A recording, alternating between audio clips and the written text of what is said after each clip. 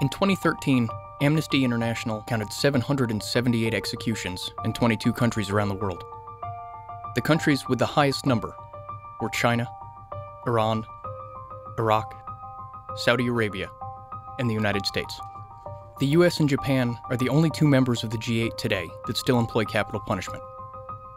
The death penalty was suspended by the US Supreme Court from 1972 through 1976, but since its reinstatement, nearly 1,400 people have been executed in this country. 39 prisoners were executed in America last year, 41% of those in Texas. In 2013, the state executed its 500th inmate since 1982. The use of the death penalty in America is down significantly from a decade ago. And 18 states have abolished capital punishment. In 2013, Maryland became the latest.